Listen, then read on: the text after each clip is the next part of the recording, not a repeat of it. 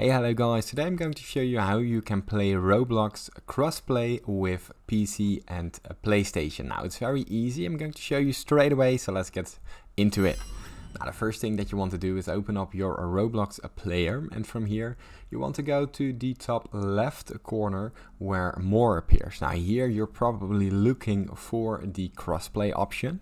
Now you can find anything, but there's no crossplay option, and that's because usually it's turned on automatically. Now I'm going to show you a workaround for this to actually use crossplay without doing anything. It's very easy. Go home. From here you want to use the experience that you and your friends want to play crossplay. Simply open up, let's say, please donate.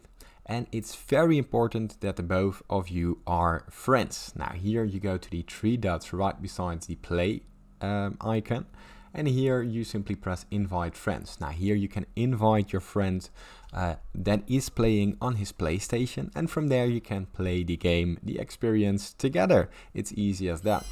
Now if this tutorial was helpful, please consider subscribing to my YouTube channel. This helps me out a lot, and thank you for watching.